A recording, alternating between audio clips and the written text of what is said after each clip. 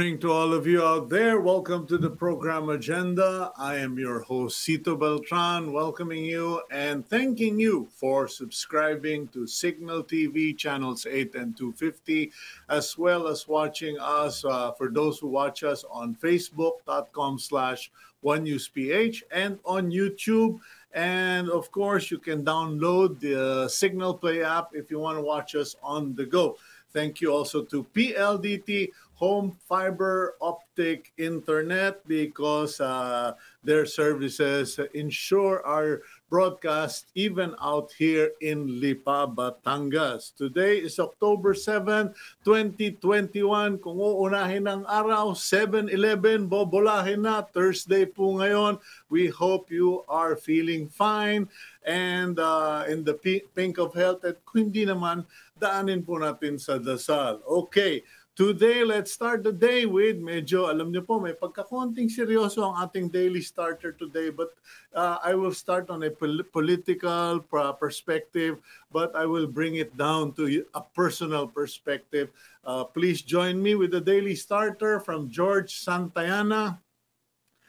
Those who do not learn from history are doomed to repeat it. Ang hindi matuto sa nakaraan, uulit-ulitin, marireplay ang nakaraan. Okay, now, when George Santayana came out with this, little did he realize that it would run the course in human history when he first said these words. Kasi alam niyo po, when you look at it, okay, judging from what has been happening around us, we are repeating history or reliving the past in the Philippines. Bakit kanyo?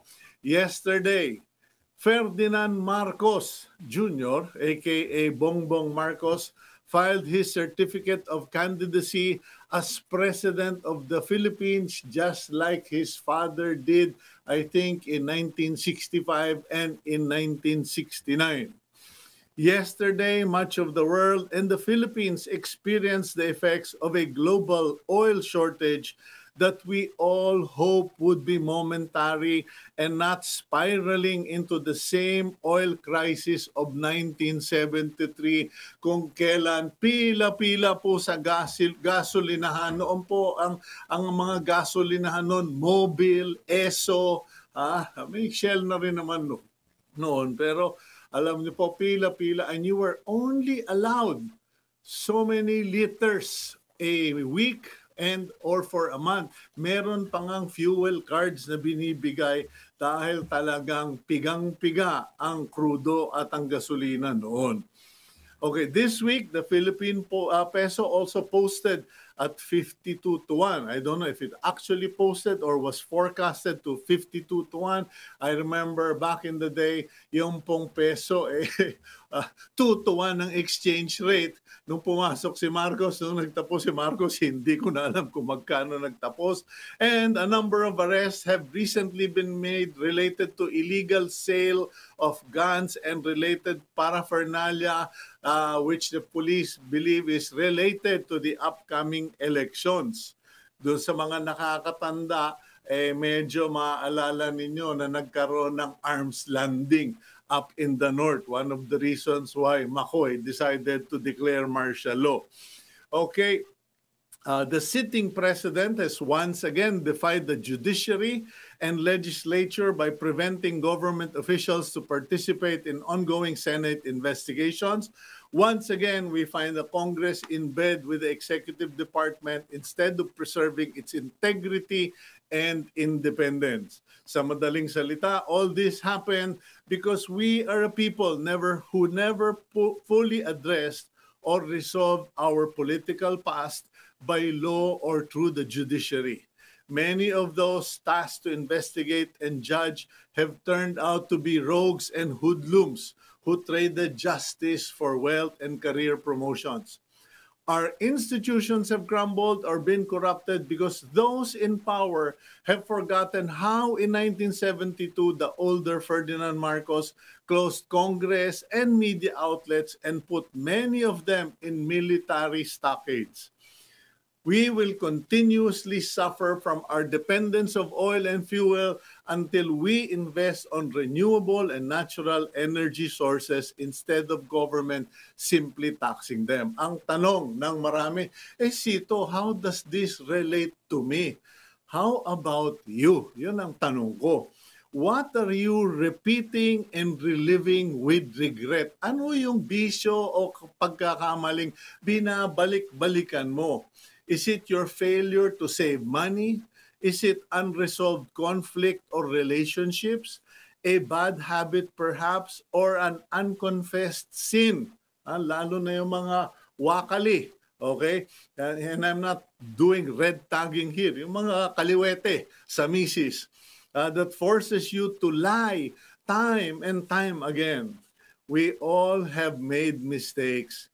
But what's important is to make sure we never do them all over again. Sabi nga nung iba, never again. So I hope that you learn from today's Daily Starter. Let's go quickly to the front page of the Philippine Star because medyo malaman po yung balita, pero mabilisan lang po tayo ngayong araw because our guest for today is presidential candidate Panfilo Lacson. Yan, siyang nasa front page. Formally exec wants government to pay 1.5 billion.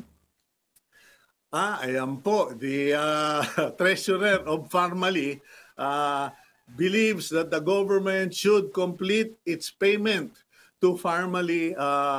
According to Mohit Dargani, treasurer of Farmally, na-deliver na nila. We have delivered the goods, the services have been rendered, and therefore, the government should pay us the remainder or the balance of 1.5 billion pesos. Okay, now, the photo in the center spread of the Philippine Star, kikita nyo, yun po, yung si Panfilo Lacson and Senator Tito Soto. But first, let's go to the top, the header, pilot of face-to-face classes set November 15. Matutuloy na po yung testing ng face-to-face classes, pero yung pong mga classes, baka mga 12 lang, 1 dosenang estudyante lang ang papayagang pumasok sa eskwela, yung iba sa bahay na lang sila mag-aaral. Okay, now, next, the NTC will probe, okay, the use of emergency alert for BBM campaign. Alam niyo po, nung nag-file si Bongbong Marcos ng candidacy niya, biglang merong naglabasan pong emergency alert, severe, buong-buo ang malasakit sa bansa, etc., etc. Apparently, sabi nila, ang sabi nila, mobile cell site broadcasted this emergency alert to people around the cultural center complex doon sa may Sofitel at nilabas itong message na ito. Now, iimbestigahan daw yan ng NTC. So, that is a cause for alarm kasi alam nyo po, kung nangyari yan kahapon, malamang mangyari yan sa eleksyon at during the campaign. Okay, now let's go to the other news quickly. Attack shuts down Gordon's official website. Yung pong Gordon PI biglang binaha po. It was flooded with requests from different parts of the world, obviously triggered by malware and by trolls. Kumbaga, nabulunan yung cell site, yung website ni Senator Gordon while they were about to continue with the Senate investigation. So, ayan, another concern. Then further down, let's go to the front, back to the front page. Okay, and there you go. PNP beefs up measures versus NPA poll extortion. Kasi it is the season for giving lagay to the NPA para hindi sunugin ang inyong bahay, inyong gamit-gamit at okay, well, para makakampanya yung ilang tao sa NPA territories. Akala ko ba wala ng NPA? Akala ko ba diminished na? Yan po yung sinasabing inconsistency in messaging. Okay, let's go. Move forward. The front page, Lacson, Soto, file candidacies. Ayan po, nag-file na kahapon si Senator Ping Lacson and Senator Vicente Tito Soto, Senate President, for their run as President and Vice President respectively. And Tito Sen said, alam namin yung problema, meron kaming solution sa mga problema ng bayan. Ayan po. Okay, further on, let's go to the other news. Okay, there we go. Ayan po, aray ko po. Ewan ko, nag-iba na talaga ang mundo. Dati yung Playboy magazine, babae na Amerikana, puting babae ang nilalagay sa kanilang front page. Ngayon po, well, let's just read the news. Phil-American Bretman Rock graces the cover of Playboy's October 2021 digital issue. Mukhang wala na yatang printed issue. So, yun po, no, may Pinoy-American na nilagay na gay, openly gay sa front cover ng Playboy magazine. Okay, and now there's a photo. Policewomen wear sashes to remind people to observe social distancing outside the COMELEC at the Mandaluyong City Hall. And COVID tally cases down from the 20s to the 10s, now 9,868. And no answer pa rin from number of deaths or not available. Baka sakali lang wala naman sanang namatay. Okay. And further down the front page of the Philippine Star, we are all set according to the government, the IATF, all set para magbigay na ng vaccines sa mga bata. Ang mangyayari po, uunahin yung mga 12 to 17 years old and mag-uumpisa with 15 to 17 years old.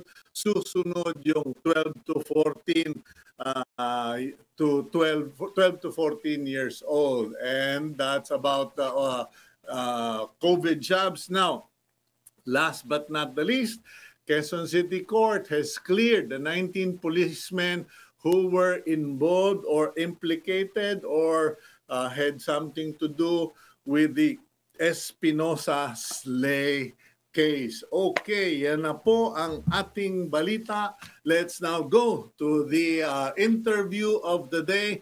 Our first presidential candidate to come on board agenda. We have someone who is kilala nyo na. Ika nga, no need further in the introduction. But as a formality, we will do the introduction. Siya po ay nagsenador since 2001. He was also the PNP, chief of the PNP from 1999 to 2001. He served as assistant for rehabilitation and recovery during Typhoon Yolanda, and also graduate of the Philippine Military Academy. Huwag na natin pahabain. Senator Panfilo Lacson, good morning, sir.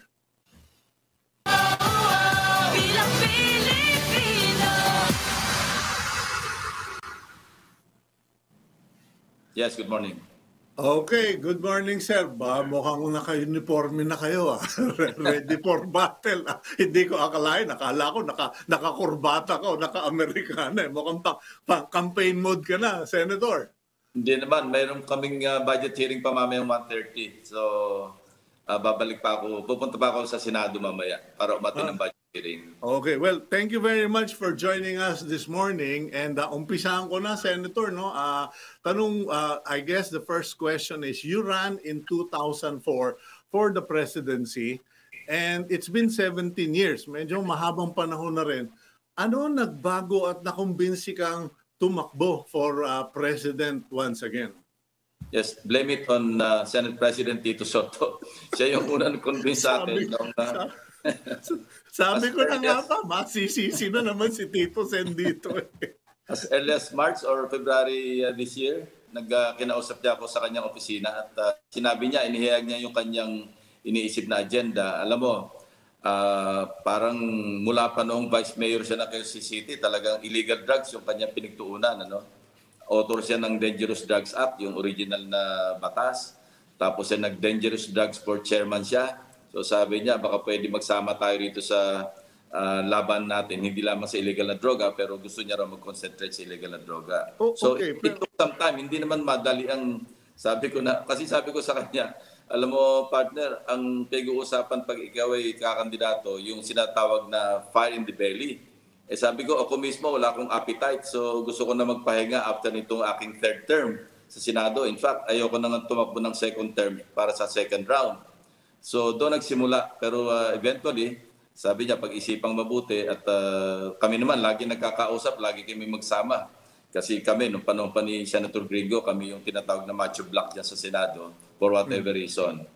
Okay, now matanong ko, Senator, because I understand if you may have started out na hindi ako interesado diyan, pagod na ako dahil sa haba nga naman ng panahon mo sa pagsisilbi, no? Pero may mga tao magsasabing if you really put your mind to one thing, hindi mahirap na lumaki ang isang bagay na yan. Ngayon, what would be one thing that has driven you or drives you na kumpara lang sa isang bagay na ito, dapat talaga magpresidente ako?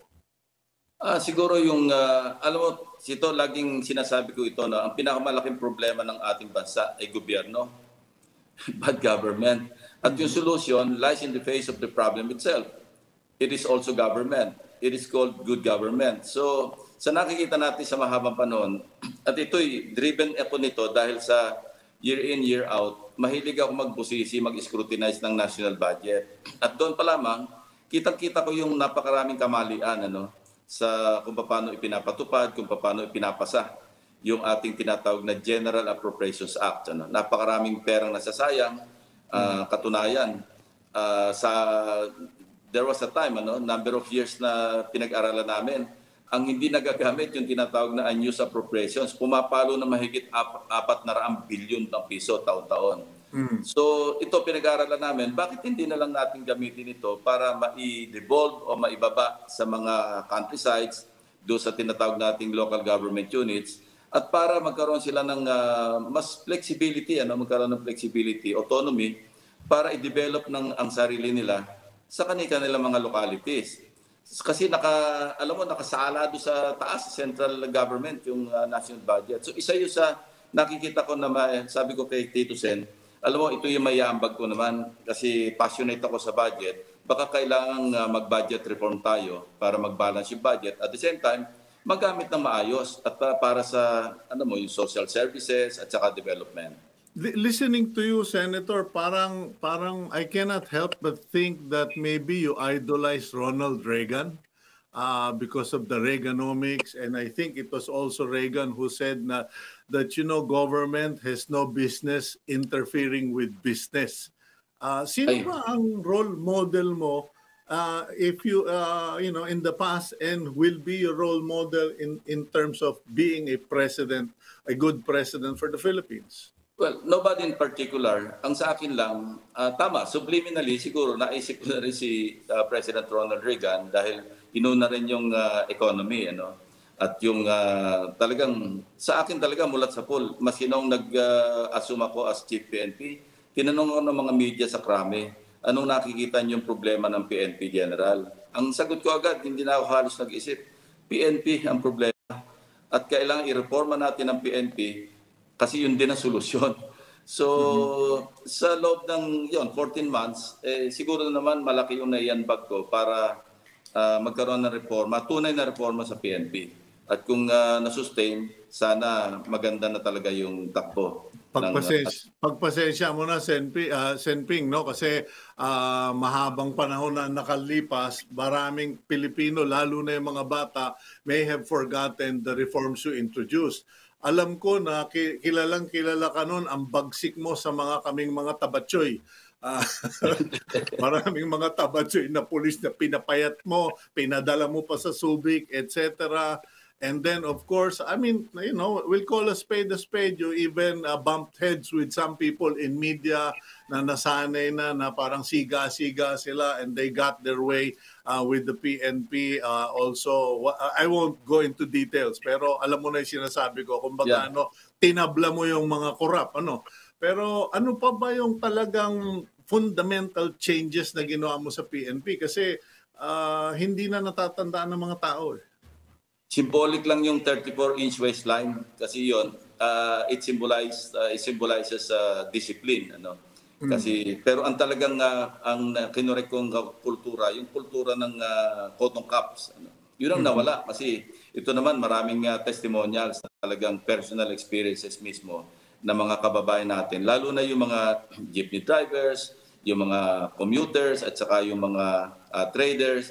Talagang sila mismo nagsasabi na sa loob ng panahon na yon, nawala talaga yung kotong sa kalsada. May mga accounts pa nga na naririnig ko. Maski ngayon, kwento ng mga magulang nila sa kanilang mga anak na nung araw, nag-aabot na ng pera yung jeepney driver na sinita ng pulis. Ayaw pang tanggapin ng pulis kasi natatakot baka merong nakagala na pwedeng umaresto sa kanila. Kasi ganon ang nangyari noon. At saka pati yung mga yung sa procurement na PNP, yung kinorek ko yun na walang kukuha ng suhol dyan ng bribe kapag may nanalong bidder.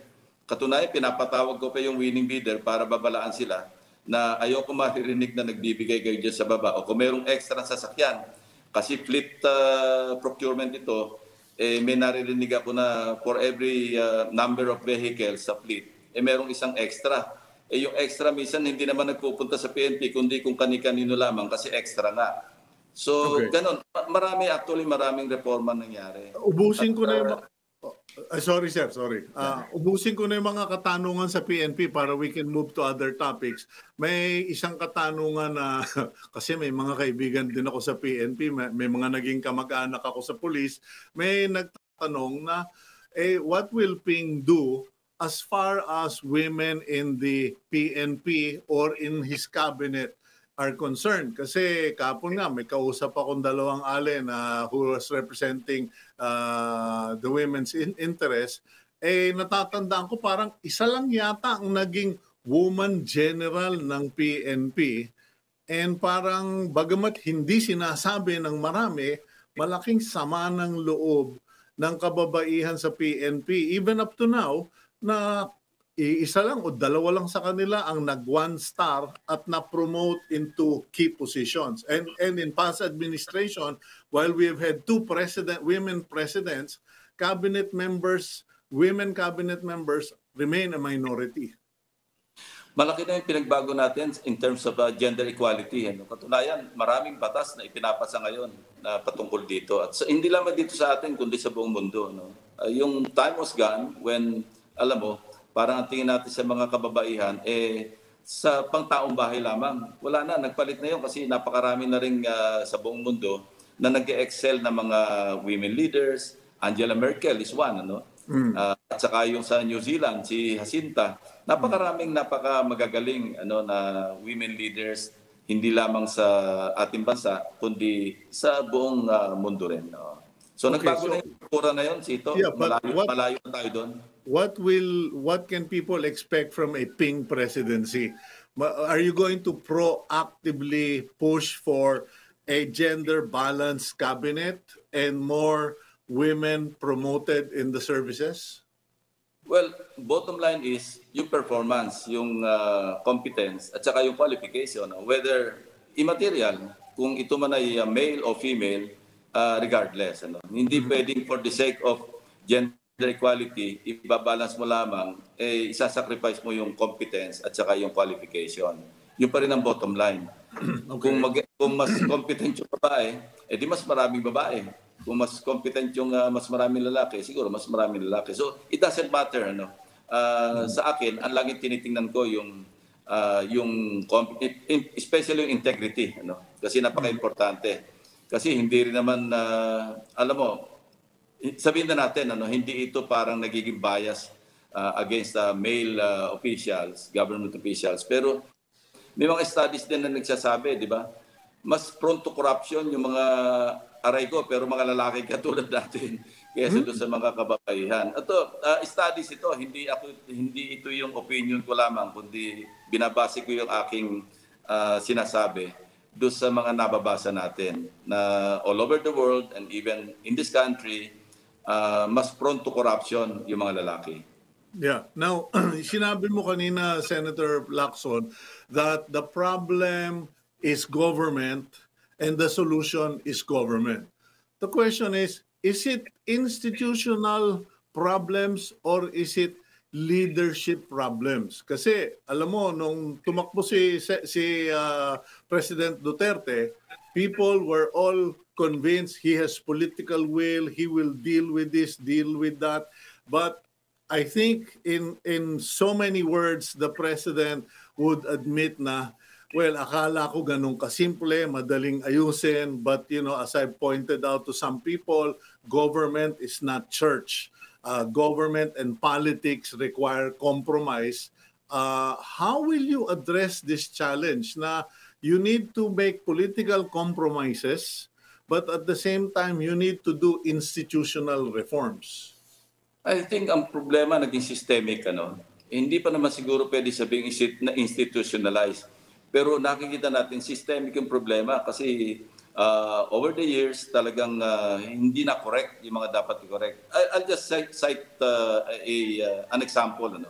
Halimbawa, yung mga financial institutions natin, ano, PhilHealth, GSIS, SSS, ang isang kamalian, yung contribution ng mga miyembro, ang treatment nitong mga agency, yung mga institutions na ito, ginagawang income. So pag income, pwedeng gastusin sa mga ibang bagay, representation expenses, lalo na halimbawang yung kada board meeting. Alam mo, mga ex-officio members yan, mga cabinet members, marinig natin, mga miyembro ng gabinete, napakaraming hawak na directorship sa iba't ibang government corporations. Di ba sayang yung pera? Pero kung ititreat natin ang contribution yun at hindi income, ang income lamang, yung dapat yung interest at saka yung investment na kinikita ng mga contribution ng mga miyembro. It's unfair to the members to treat their contributions as income nito mga government corporations o financial institutions ng ating gobyerno. Yun, isa pa lamang ito na nakikita natin na napakaraming pwedeng baguhin, ano? In terms of the management of these institutions. Tapos sabi ko nga, ang bottom line, yung paggamit ng budget.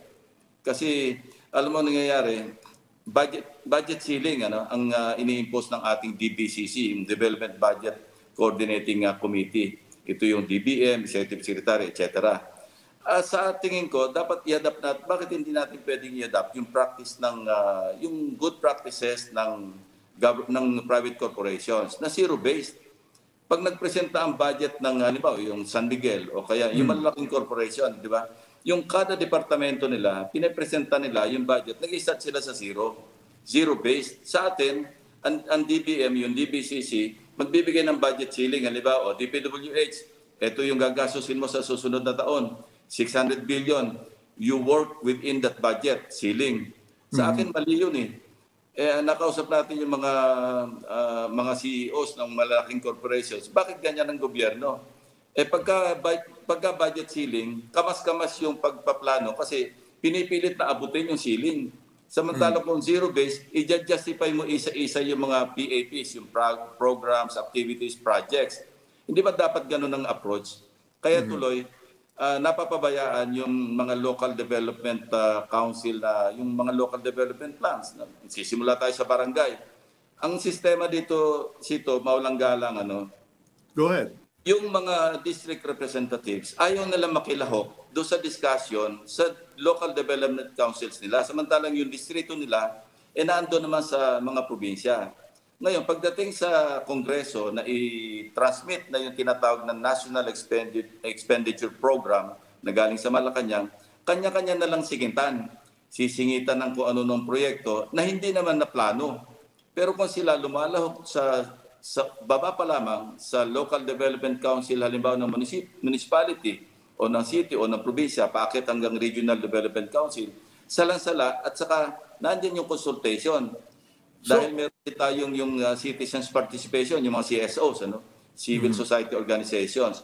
So talaga na pag-uusapan, yung balangkas ng budget, doon pa lamang sa baba. Ang nangyayari, dahil kulang sa planning, nagkakaroon ng malaking unused at saka misuse.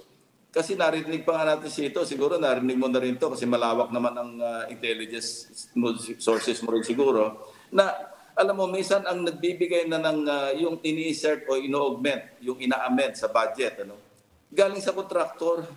Hindi ito yung talagang binalangkas ng Local Development Council, kundi contractor-driven.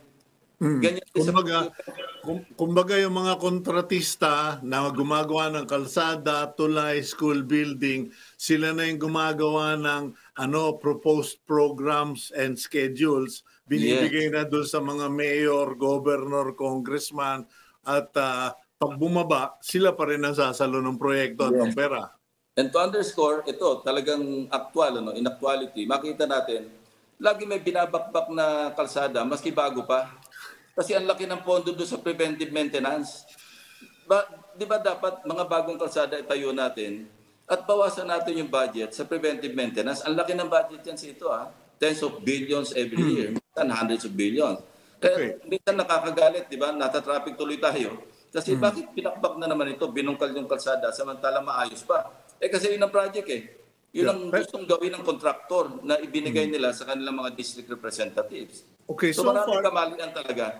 Yeah, ang so far napapag-usapan natin, Senping, ay yung mga corruption, mga wrong budgeting system, etc. Pero siguro ang katanong na umiiral sa maraming nakikinig sa atin, ano ang maaasahan ko? What's in it for me when Ping Lacson becomes president? Kasi alam mo, tayo naman nagkaroon na tayong dalawa ng tampuhan in the past, prangkahan, I mean, at tayo naman nagkaroon ng resolution. Pero pag tinatanong ako, what do you think of Ping? Sabi ko, well, there will be continuity in terms of strong leadership. Where that leadership goes, I cannot answer because I'm not the man. Now, what's in it for us if you become president? Well, totohanan, sa akin napaka-importante yung napag-aralan namin ko sa military, sa military school mula sa PMA, yung tinatawag na leadership by example. Sa akin, it is second to none. There's no substitute to it. Kasi pagka yung leader hindi matino, sino susunod? Pero pag ang leader pinakita na siya mismo nangunguna sa tinatawag na leadership by example, lahat susunod. Ako, I've been there Cito, hindi naman sa pagmamayabang. Nung naging PNP ako, I did and live by example. Ako yung nangunguna nung sabi ko nga na kailangan fit tayo lahat. Nakikita nila every other day, tumatakbo ko doon sa oval. Sinasamantala ko na rin yung alas 6:30 ng umaga na habang nagja-jogging, ini-inspeksyon ko na rin yung mga opisina sa loob ng krami. So nakikita nila yon, alam nila seryoso ako. And in the Senate, and in the Senate, hindi ka tumanggap ng PDAP mo, you rejected pork barrel. So that's to your credit. Pero pasensya ka na, sir, kasi kukunti lang oras ko. What's in it for us? Kasi aside from a strong leader, what is the vision of Ping Lacson? Well, ito ang problema nga sa messaging kasi pagka ang kaharap mo yung sabihin nating mga DNE, ang pagka tinanong na what's in it for me, yung agad-agad in terms of ano yung maibibigay mo outright. Pero sa vision, dapat pag-uusapan natin what's in it for me in the long term. Na kung makukorek natin ang gobyerno, time will come, asenso yung mga Pilipino. Kasi yun nga, pagka na-distribute mo yung budget na maayos, kung lahat ng mga municipalities, lahat ng probinsya, merong share, malaking share ng national budget at talagang may accountability dahil bawal nga ang corruption, hindi ba aasenso yung mga kanayunan? Mawawala yung mga informal settlers sa Metro Manila kasi may mga trabahong mangyayari doon sa kanilang mga lugar. Ito nga yung essence ng aking yung advocacy ko, budget reform advocacy for village empowerment. Brave. Okay. Dahil yung budget, ibigay natin malaking share. Imagine kung lahat ng 1,500, 1,600 municipalities, lahat ng 42,000 barangays, merong kanya-kanyang shares sa national budget na kanilang ipapatupad. Di ba kailangan nila ng mga trabahante doon dahil may mga development projects tapos may mga social services? Tatawagin nila yung mga kamag-anak nila, oy, umalis na kayo sa Metro Manila, bumalik kayo rito dahil maraming trabaho rito. In the long term, yun ang dapat. Ang problema ko, Cito, kasi hindi proper yung messaging kasi nga, minsan, hindi makakonect kung ano talaga yung siguro iiklian ko na yung messaging mo. Job generation. Kasi nung tinanong din ako ng isang tao, kung ikaw ay tumakbo, ano sa palagay mo ang dapat una? Gumawa tayo ng trabaho. And yung sinasabi mong empowering barangays, villages, etc., dahil may pera, may proyekto, magkakaroon ng trabaho. And that's interesting that you mentioned that, Senator Lacson, kasi yung kaibigan ko si Dr. Isa Suntay, sinabi niya sa akin, Cito, next year, tiba-tiba ang mga LGU. Sabi ko, ano na naman yung intriga na yan?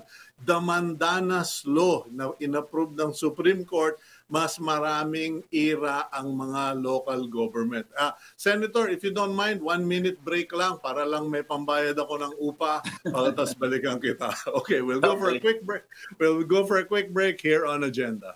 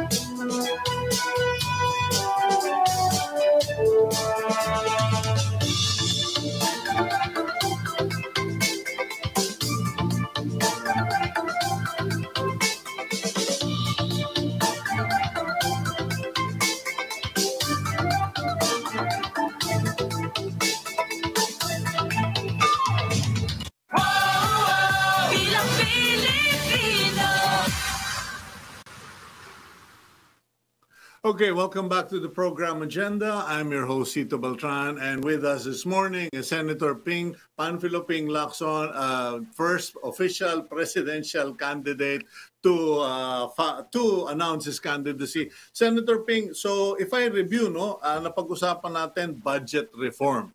Babaguhin yung system of budgeting for government para hindi kumbaga binibigyan ng quota o binibigyan ng share pagkatas bahala na kayo kung paano nyo gagamitin yan. It is a bottom-up budget process. Yun yung sinasabi nyo, correct? Correct. Okay. Pasensya mo na, Cito, kung medyo I have to explain at length. Kasi pag sinabi ko lang na ang programa ko, job generation, everybody saying it eh. Oo. Sabi nga, di ba, the devil is in the details. Kasi pag sinabi kong anti-corruption, job generation, ganito na lamang, sasabihin ng mga tao, pare-pareho naman sinasabi nyo. Kaya binibigyan ko ng konting detalye para lang makita kung paano. Kasi doon nagkakaroon ng diferensya kung paano gagawin. No issue, Senator. No problem. Kasi kami naman binibigyan, dahil kayo po ang aming bisita, kami ang nakiusap. So binibigyan namin ng airtime sa lahat ng pumapasok sa agenda. Ngayon, ang tanong, isa sa mga tanong dito, ano raw po yung magiging first 5 goals ng presidency ninyo? And what will be your first executive order? Well, yung 5 goals, sinabi na nga natin, yung job generation. Of course, number 1, yung education. Alam ba, ito sa pag-aaral sa buong mundo ito, yung tinatawag na growth mindset ng ating mga mag-aaral. nasa 31%. Ibig sabihin, 31% lang ng mga kababayan natin na pagdating ng edad na 15 anyos, humihinto na yung pag-iisip nila na mag-grow. So masama ito, kailangan i-improve natin ito. Meron dapat na reforma but it will take a long time to explain it. Of course, yung pandemya na andyan pa rin. Importanteng talagang matapos itong pandemya. Hindi naman natin kaya alone ito, no? But may mga practices na pinapairal ng mga polisiya na parang hindi ugma do sa pangangailangan. Halimbawa, yung pag-procure ng vaccines, napakaraming pribadong sektor na noon pa man nakikiusap sa gobyerno, pabayaan nyo kami mag-procure on our own, kami magbabayad. Hindi ba yung mga empleyado namin, mga Filipino citizens din yan, makakabawas ito sa inyong sa inyong paggastos. No, LGUs, nagbo-volunteer din, yung mga nakakariwasa. Gusto nila, sila na rin bumili. Bakit ang gobyerno natin ayaw nilang mag-participate? If at all, gusto nila dadan lahat. Kanina sa pangunang salita mo, Cito, sabi mo nga, di ba? Yung over-regulation is killing our business, yung private business sa ating country. Sa halip na maging partner ang gobyerno, nagiging competitor. Pinapahirapan yung pribadong sektor. Sa permit pa lamang, nagpasa na tayo ng Anti-Red Tape Act. Ako yung author, ako yung sponsor. Pero hindi na susunod kasi yung panuntunan doon, hindi naman natutupad, hindi naman na-implementa. Sa halip na maging katuwang yung pribadong sektor na more than willing kasi may mga CSR sila. Yung mga malaking corporation, sila na mismo yung nagpo-procure pero pinapahirapan sila . So paano ang gagawin nyo, Senator Lacson? Because actually you jumped into my other question. Unahan mo ko, no? Kasi maraming businessmen, alam mo naman tayong dalawa, may mga kaibigan tayo. Ang sabi sa akin, bakit tanong mo nga, bro? Kasi itong administration na ito, may mga cabinet member na binabara yung mga negosyo. Tapos yung government, meron din sariling kanilang mga development projects na pwede namang gawin ng private sector. Bakit ba sila nakikipaglaban pa o I mean, I'll be quite frank. The Clark Development Project, it competes directly with the San Miguel Airport development. And binara yung development ng San Miguel Airport. Alam mo yun. And then, ikaw na rin, Senator, ang bumatikos. Sinabi mo nga tungkol sa health sector na private sector wants to fast track, pero yung best friend mo sa DOH, kontra ng kontra. Paano gagawin mo when you become president? Sito, hindi natin maintindihan. Isa lang naman ang dahilan kung bakit binabara, hindi ba? Corruption. Kasi pagka pinahirapan mo, ibig sabihin, may kailangan ka. Kasi kung wala kang kailangan, ipapast track mo. Yun lang naman Kaya mauwit tayo. Sa akin, ang aking thesis, kung masolve natin ang corruption sa gobyerno, I think at least 50% of all our problems masosolve. Kasi pagka i-analyze natin ang kada problema, maski anong pang problema yan, maski anong sektor pa yan, mauwi yung ating conclusion kasi merong corruption. Kaya talagang dapat yung next leadership, maski sino, dapat talaga mag-focus sa anti-corruption, not lip service, totohanan. Alam mo, we have yet to see the spectacle of a cabinet secretary turned rogue na ma-entrap for extortion. Sana we can live within our lifetime, makakita man lang tayo tulad sa ibang bansa, di ba? Yung Secretary of Health, pinakulong Kasi nagkamali doon sa hindi na pagkamali kundi may 'di ba may $1 million tayo narinig na in-extort o binribe siya. Agad-agad nandiyan. Pero sa atin, puro lip service ang lumalabas sa ating anti-corruption campaign. No, dapat naman wala nang double speak. Dapat pagka sinabing anti-corruption, gawin natin. Pero mag-entrap tayo mas ganong kataas pa Yeah, posible ba 'yon, Senping? Kasi I mean, in your lifetime, in our lifetime, 2 presidente na ang nakulong. Pagkatapos marami ng congressman, may mga senator na nakulong, may kasama ka sa Senado na hanggang ngayon nakakulong pa.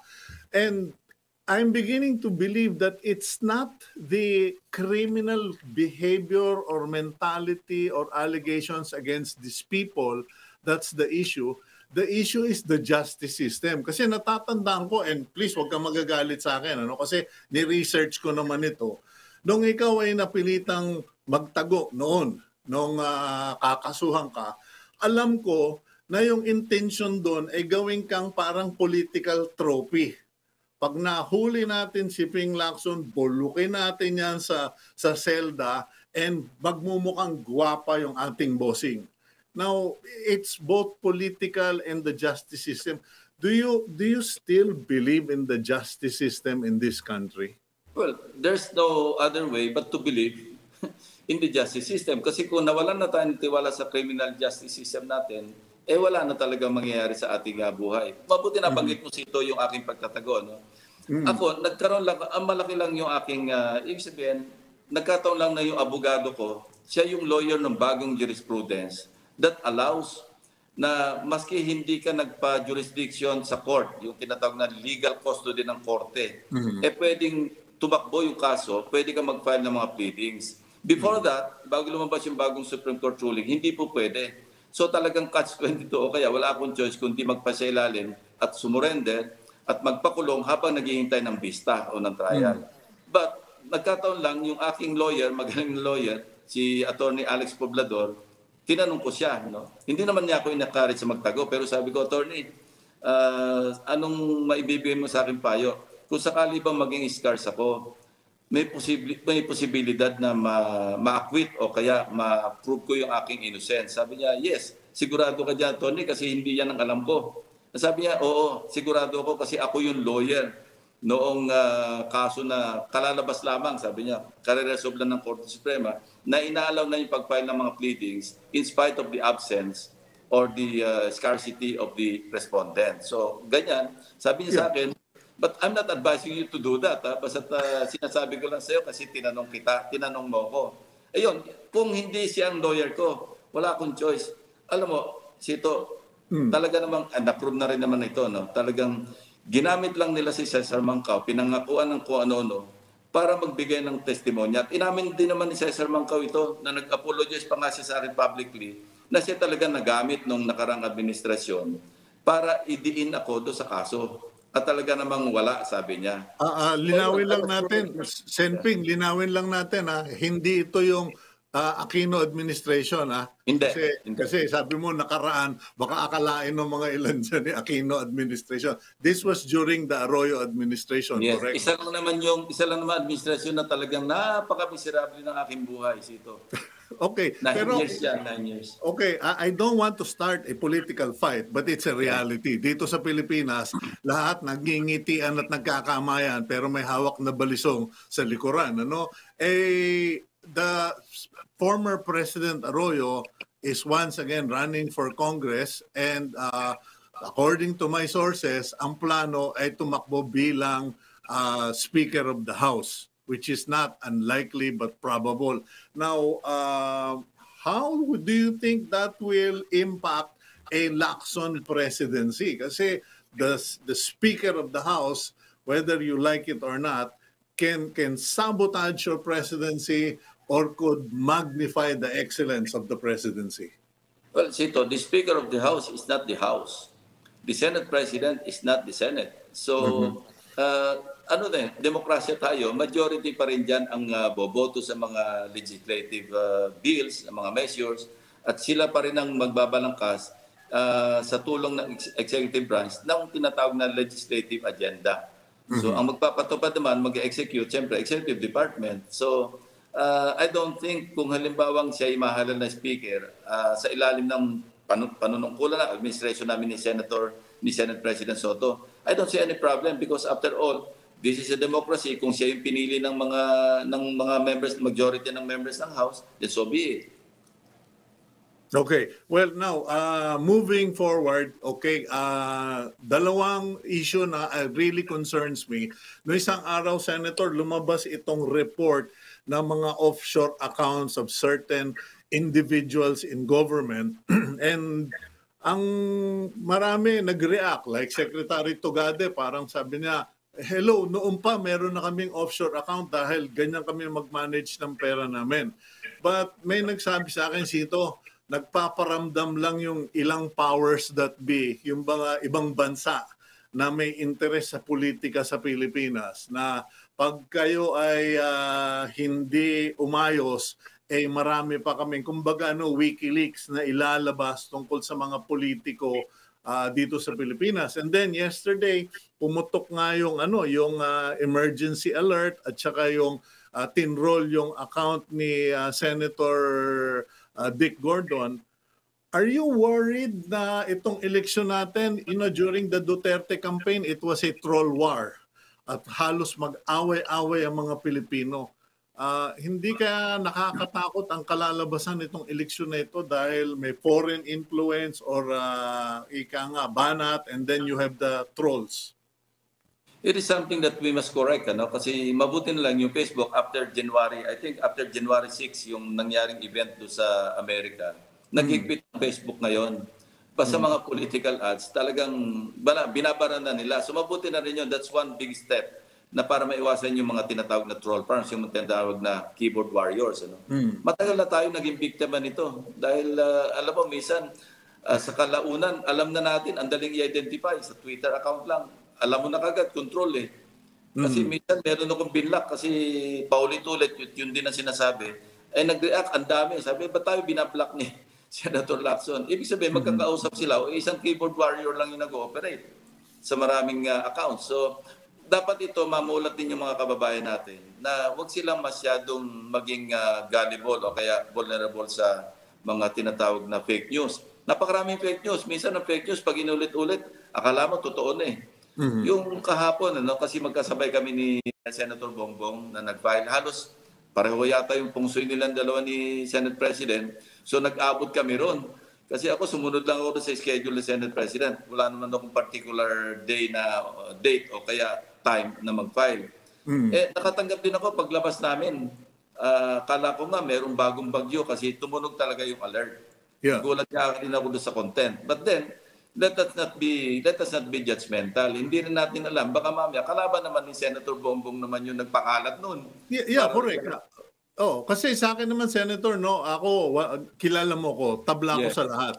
Pero nag-worry nga ako na baka ito yung maging dahilan para magkahiwa-hiwalay na ang Pilipinas pagkatapos nagkakababuyan. I think the worst thing that can happen is magkababuyan sa eleksyon.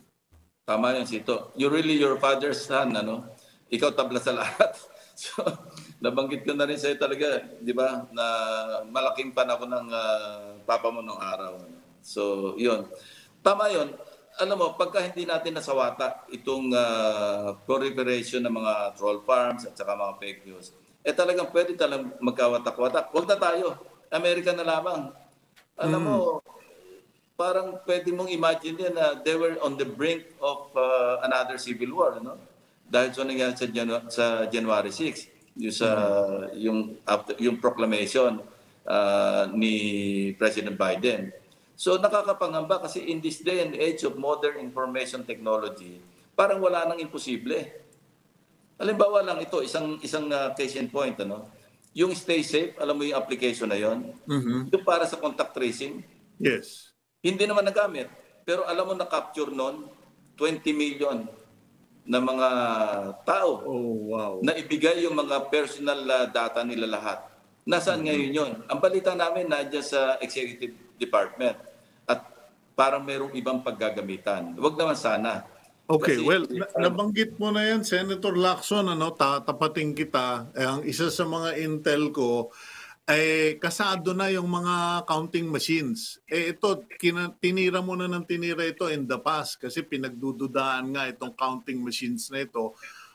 In fact, someone told me, Cito, kung may 1 billion ka, we can initially do something to stop it or to delay it. Pero unless there is a lot of money, itong counting machines na ito, whoever controls the app or the chip will be the president.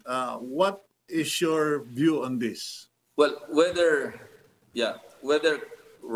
true or not, nag-band together kami yung NUP. Alam mo kasi si dating Secretary Ronnie Puno naka-onboard sa amin ni Senate President, NUP Chairman. Yung NPC, alam mo naman ang chairman dyan si Tito Sen.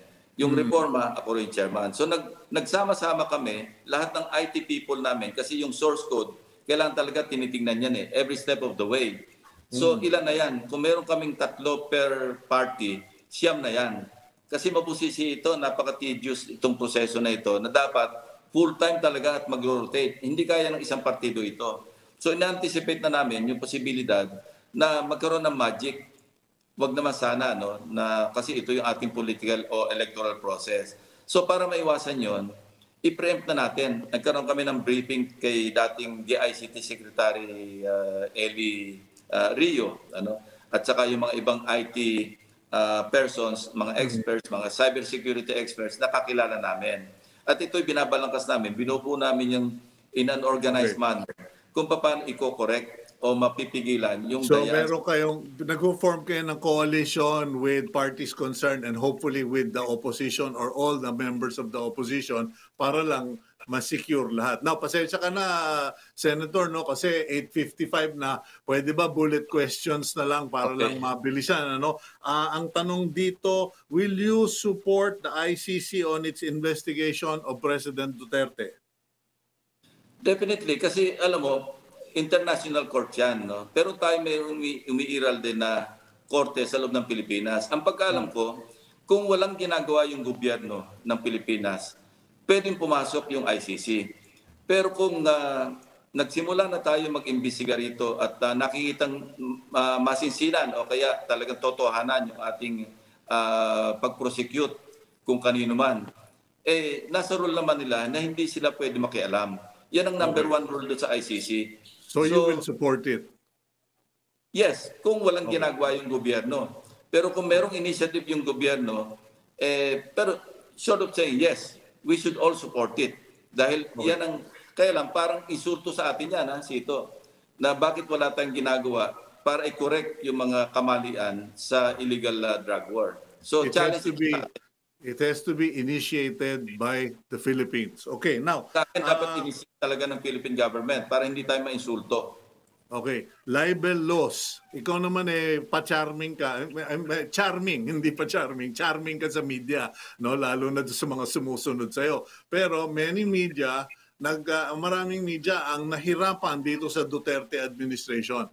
Will you pursue the removal of the libel law, decriminalizing libel law, and what will be your policy of engagement with the media?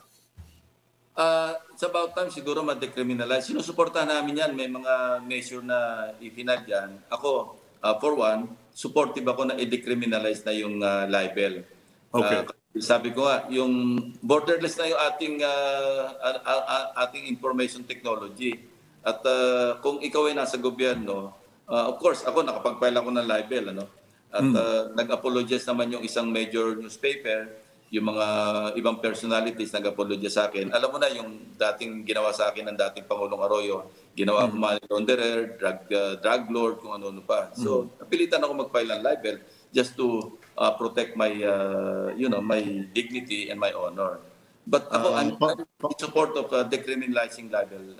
Okay, familiar ako doon sa sinasabi mo dahil nalapitan ako ng isang PR para gibain ka. Anyway, yung bank secrecy law. Thank you for confirming it, Cito. Totoo naman, nilapitan ako para gibain ka. Sabi ko, asa ng ebidensya? Kung may ebidensya, bakbakan ko yan. Anyway, bank secrecy law. Are you going to push for the removal of the bank secrecy law? Although, in fairness to Ben Jokno, medyo pinupush niya na bawasan na ng bawasan kasi naapektuhan din yung ating status in the international community. What's your position? Nabawasan na yan. Alam mo, Cito, 3 congresses, nag-file ako ng dapat hindi kasama sa bank secrecy provisions ng bank secrecy law. Once na pumasok ka sa gobyerno, dapat hindi ka kasama, dapat hindi ka kabilang do sa proteksyon na binibigyan ng bank secrecy law. Sa kasamaan palad, hindi ito umusad. Pero matter of record, 2 or 3 congresses ko na ipinapile yan. So you once won't government, whether as a janitor, a clerk, or the President of the Republic, kailangan hindi ka makapag-avail, hindi ka mapoprotektahan ng bank secrecy law. Okay. Ito po, kinukulit ako. Pasensya na kasi mag-boundary na ako. Ano raw masasabi nyo dun sa mga makakatunggali ninyo, Isko Moreno and Bongbong Marcos? How do you assess them as your competition? May usapan kami ni Senate President we will rise on our own merits. Hindi kami magko-comment as much as possible do sa aming mga katunggali. Ipipresenta namin sarili namin kung ano yung pwede namin gawin, not to the detriment of the others. But if that happens, hindi yun intentional na siraan yung mga kalaban, kundi ipresenta namin kung halimbawa napakumpara kami sa kanila, hindi sinasadya yun. Pero yun ang usapan namin ni Tito Sen. Okay. Itaas yung level ng discourse ng kampanya dito sa eleksyon na ito. Okay, that's our intention as well here on agenda, Senator Lacson. So kung maaari lang po, sana maulit ito bago mag-campaign period para mas maintindihan ng tao yung background mo, yung mga nangyari sa'yo, at saka yung mga balakin mo kung palaring kang maging Pangulo ng Republika ng Pilipinas. Thank you very much, sir. Thank you, Cito. Napakalaking pribilehyo na nagkapulong na ganito. Paliwanag ko rin maski paano yung aking saloobin sa iba't ibang issues. Thank you. Okay, may the Lord bless you, Senator Lacson. May He protect you and give you wisdom in the coming days. God bless you, sir. God bless. Thank you. Okay, that's Senator Panfilo Lacson, and I am Cito Beltran, leaving you with the commanded blessing of the Lord. The Lord bless you and keep you. The Lord make His face to shine on you and be gracious to you. The Lord lift up His face toward you and give you peace. Now, from Numbers chapter 6, verse 24 to 26, have a good day. Please keep it here on One News PH, and that's Agenda for the Day.